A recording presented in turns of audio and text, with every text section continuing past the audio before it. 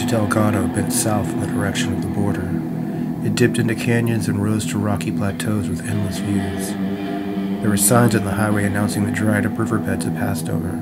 They had names like Diablo Wash and Horsehead Canyon. Massive yuccas lined the roadside with tall, spindly stalks shooting up to flowers on the verge of blooming. Jesse found the joint he rolled earlier in his console and lit it again. He drove through a dried-up mining town with no signs of visible life. Shadows fell across the highway that ran between the few crumbling houses, an abandoned rodeo, and a couple of boarded-up gas stations. He imagined the film that fell through taking place in towns like this. Nothing there but rattlesnakes, dust, and bullets. A violent movie set in what had always been a violent land. A starring role that got away. Mirage.